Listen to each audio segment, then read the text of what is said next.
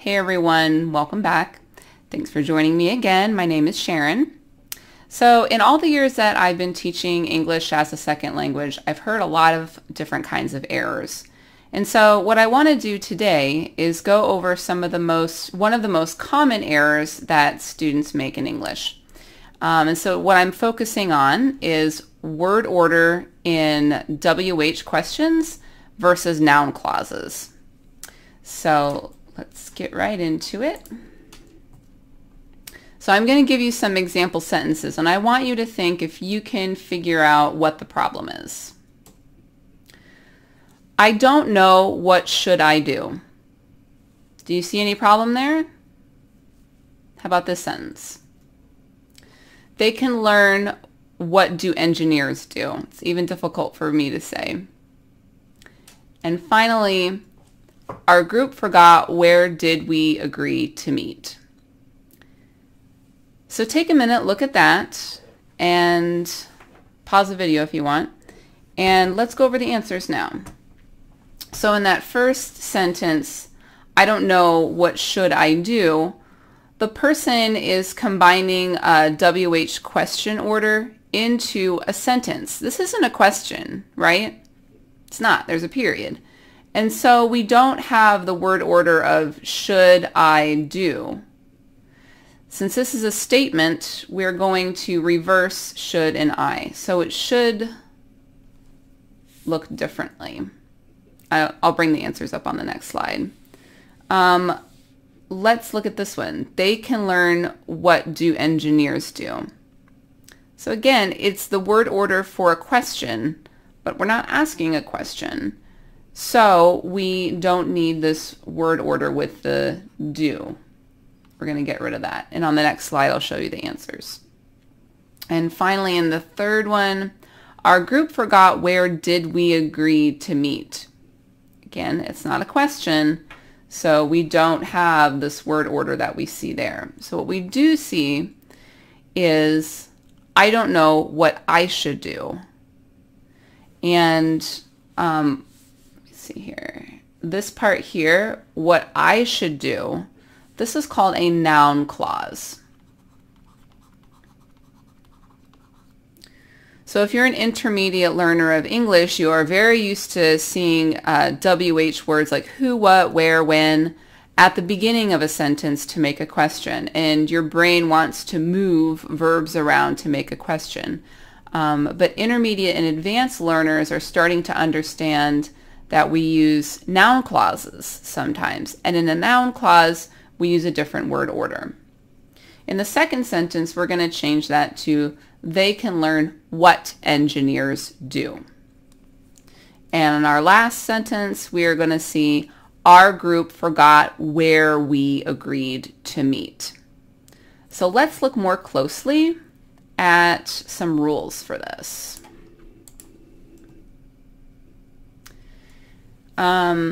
Think about what you've heard. I'll bring myself up here for a minute. Think of all of the things that you've heard people say, and you've heard them say things. What I mean is, what she said was, what you need to do is. We don't hear what mean I is, or what said she was. We don't hear that. So I want you to draw upon the things that you've heard English speakers say to you as we go forward into the rules. So let's take a look at those rules.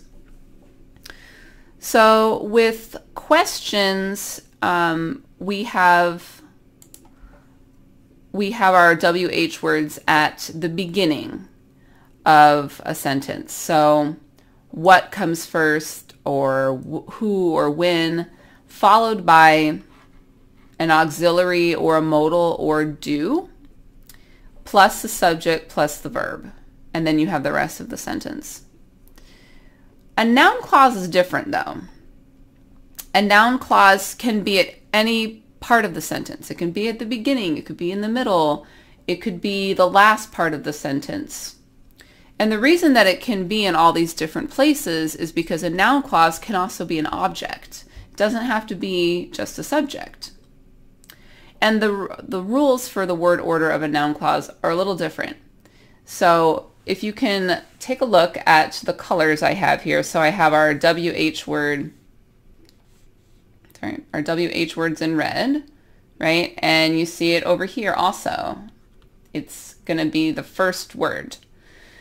But what comes after that is different. So in a question word, you're used to seeing that you need to move forward an auxiliary verb or move your modal forward, or if you have a non-be verb, you're going to add do. But that's different than a noun clause. In a noun clause, you see there's nothing like that over here. There's no purple area over here. What comes next is the subject. Okay, so that's the main difference between questions and noun clauses in terms of word order. And I'll add here that what I mean by tense is, oh, that's actually not true. No, this has the tense, sorry. So your do is going to carry past tense. You could have did there. Or if you had like present perfect, you would have here instead of do. So I'm getting pretty general with this word order right now because the word order in questions is really complex. So I don't want to go over all the rules right now, but just in general, the big difference is that our auxiliary and our modal and our do are not used in noun clauses. So let me give you some examples of that. So what did you do this weekend? I'm sure you've heard people say that a number of times, and that's how it looks when I break it down into the parts. Where will you move after graduation? This one's interesting. Who can cook dinner tonight? What's interesting about the word who is that not only is it our WH word, it also serves as the subject of the sentence. So that's how who is really special. This is our subject in this sentence. Okay. And now for some examples for noun clauses. What I want to do is go over the directions. So I'm sure you've heard your teacher say something like that. Or I remember what you said yesterday. Or, oh, whoever likes candy, raise your hand. So again, this is an example of a WH word that is not only the WH word, but it's also the subject of this sentence.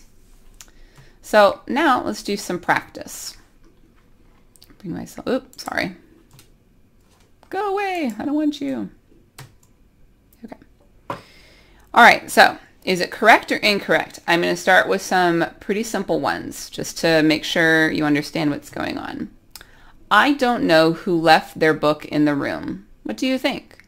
Is that correct or incorrect? This is correct.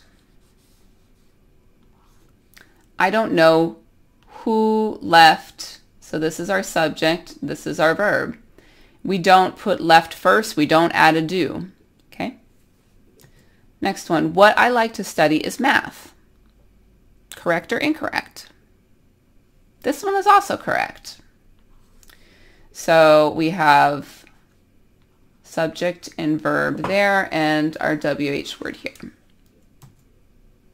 She doesn't know where did he go. What do you think? This one is not correct. So this one has the problem of an extra do. We don't need this. She doesn't know where he went. Okay, this is going to have our tense. Our tense is not going to be on a do word. It's going to be on the actual verb. She doesn't know where he went. So this one was incorrect. Whoever makes a mess should clean it up. Favorite rule around my house. Is this correct or incorrect? This is correct. So we have our subject and our verb. And you'll notice all of these are all noun clauses. None of these are questions, right? So I made that pretty easy. Let's do some harder ones now. You're up for it, right? All right. What I do mean is that you can finish it later. What do you think? It's definitely a problem here. We have the right word order, but we do not need this extra do. No reason to have it. What I mean is that you can finish it later. That's enough. How about this one? Write a plan for what you want to write in your essay. What do you think? This one is okay. So here's our noun clause. I should underline our noun clause here. Oh, not that. Not the verb. Write a plan, what you want to write. So we have our subject and our verb and our WH word there. So this one was incorrect. This is correct. It's difficult to explain what you should do without knowing what are your teacher's expectations. Oh, kind of a complex sentence. Now this one we have actually two noun clauses in. Let's identify them. The first one is right here.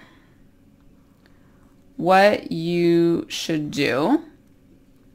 Do you see the other one? It's right here. Now again, neither of these are questions, right? So what you should do, that's okay, right? What about this one? What are your teacher's expectations? Trying to make a question, we don't do that. This is what is a little challenging here, is this word comes all the way back here. And this is where intermediate learners of English can get a little confused. They'll say, they'll forget that R, or they'll get confused because so many words come between the WH word and the verb. So what your teacher's expectations are. That's how we say it. And finally, let me know whatever are the cost for the projects. Do you know? So this one is also incorrect. Make sure that's on there.